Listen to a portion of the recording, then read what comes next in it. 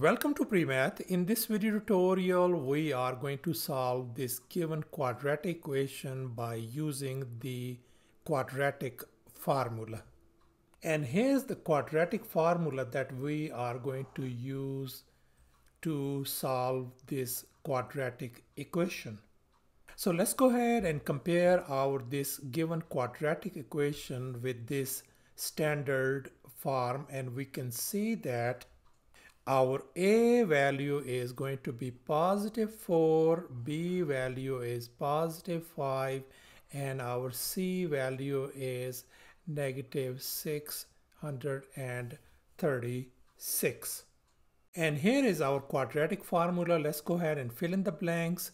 So x equal to negative, and B is in our case 5 plus or minus square root of B is 5, so that's going to become 5 square minus 4 times A is 4, and C is negative 636.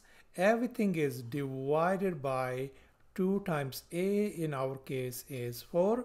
Let's go ahead and simplify furthermore. We are going to have negative 5 plus or minus the square root of 25.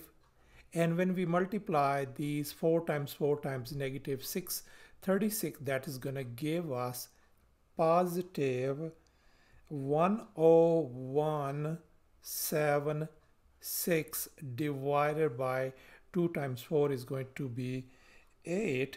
And let's furthermore, we simplify negative 5 plus or minus.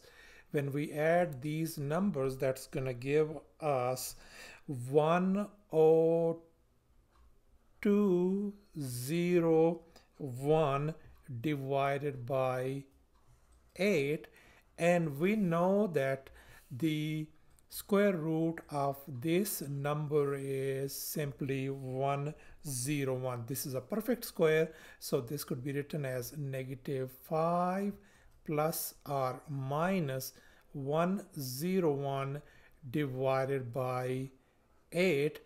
And now here we got two signs, positive and negative. Let's split them up. We are going to separate them, so I can write negative 5 plus 101 divided by 8, and the other one is going to be negative 5 minus 1 rather divided by 8, and we can see one with a positive sign and one with a negative sign. And now let's move on to the right hand side. As we are running out of space on the left hand side, let's go ahead and simplify furthermore these two fractions. So that is going to give us on the top, the first one on the left hand side is going to be a 96 divided by 8, and the second fraction is going to give us negative 106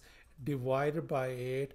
And if we simplify the first one, we are going to get x equal to positive 12, and the second one is, when we reduce it, that is going to give us x equal to negative 53 over 4 as our two solutions. And here is our solution set, and that is our final answer.